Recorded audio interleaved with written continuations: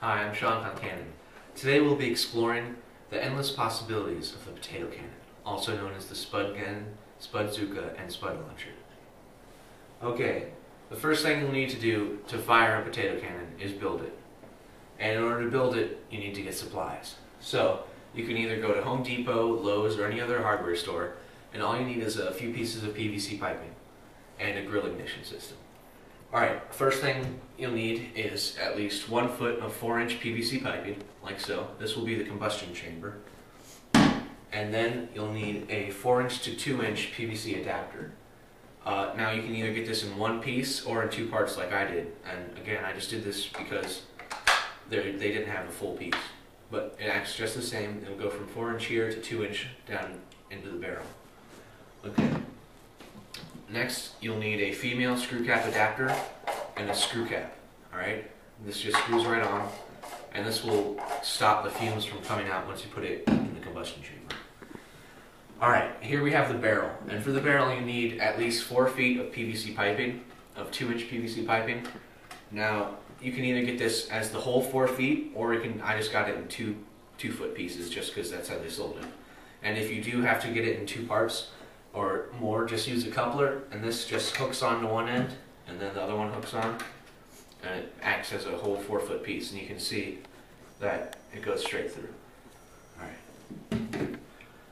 Next, the last piece to the potato cannon is a grill ignition system. Alright? This is just a little button, and when you press it, it makes a spark.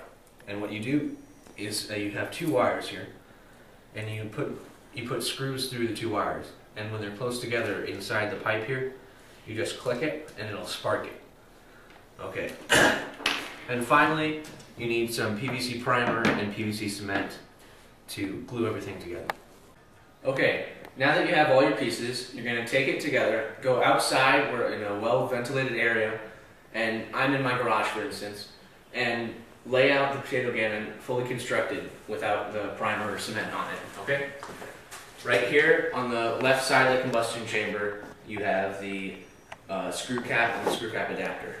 Then you have the pipe here, the 4-inch to 2-inch adapter, and the barrel. All right. Next, once you have everything laid out so you don't mess up somehow, you want to put the primer on the part that's going to go in.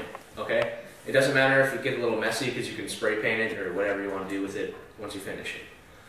Okay, once you get the primer on, that dries very quickly. Then you take the cement, and I take the coupler off first, and just apply a little bit of cement onto the primer. Okay? Just like this. And make sure you get an even coat all over. Okay, just like that, it's perfect. Now, put the coupler on and let that sit, and that'll dry.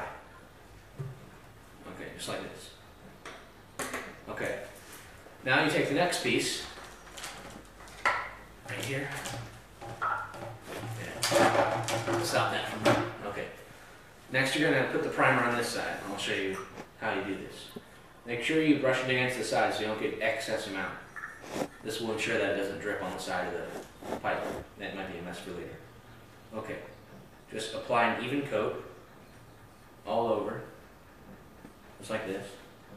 You can turn it while you do so, and that might make it a bit easier. Okay. Just where you're going to apply it. Okay. Now, let it sit for a minute, and this will dry. And then put the cement on and insert it into the part. Okay? Alright, now that you have it all primed and cemented, just screw the cap back on and let it sit overnight. You don't wanna put the cables in yet, because if it sparks accidentally, these fumes are highly flammable and it could ignite and blow up. So let it sit overnight, air out, then tomorrow you can put the ignition in and launch a potato. Okay, earlier in the movie I said that you need at least 1 foot of PVC 4-inch for the combustion chamber. Now I got 2 feet because that's how they sold it, but you want 10 inches, okay? 10 to a foot, all right? Because if you have it any bigger, you won't get enough pressure in the combustion chamber. I found that out the hard way because after I cemented the whole thing together and put it like this, and I put the ignition in, I tried to ignite it and it didn't work. So, and I didn't show you how to put the ignition in, so I'll do that now. This is the part that got cut off. So that's a lot of extra. This is all you really need. Alright, so here. First, to put the ignition in, you need to drill a hole for one of the nails. Alright? Do that near the back of the chamber so that it'll ignite from the back and shoot out that way.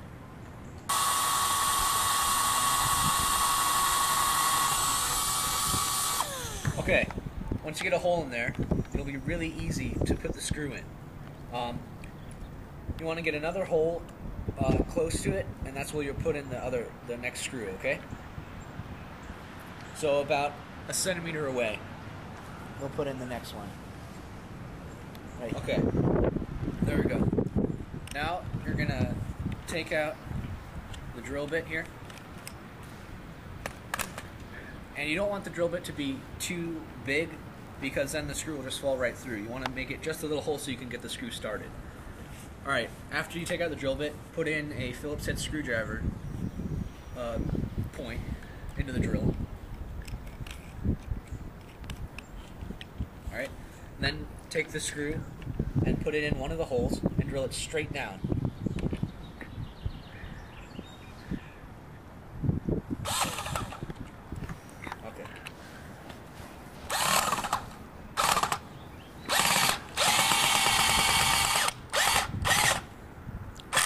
Okay, once it's nice deep in there, you can take the this part right here, the other wire, and you'll feed it in and just push it straight up through the hole.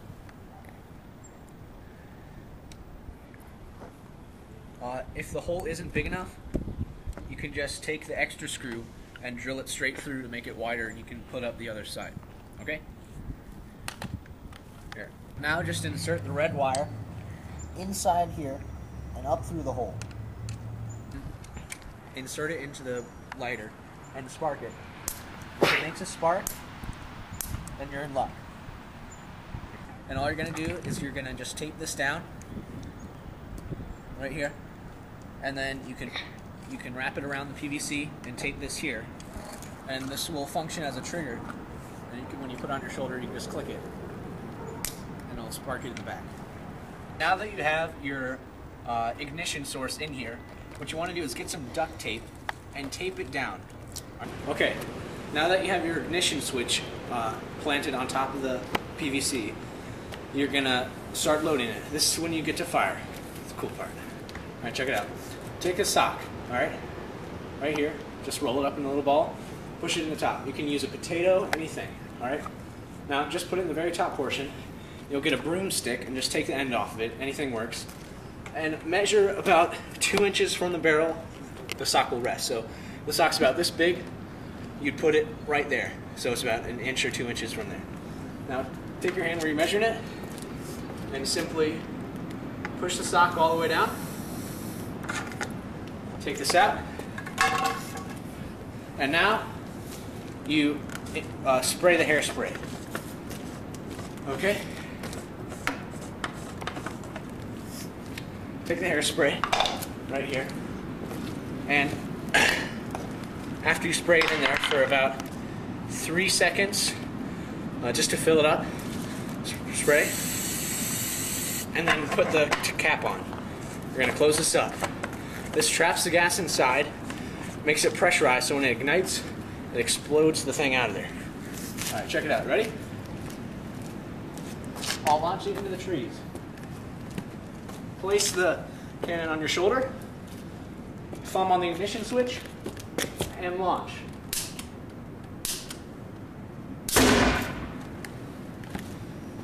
That is a potato cannon.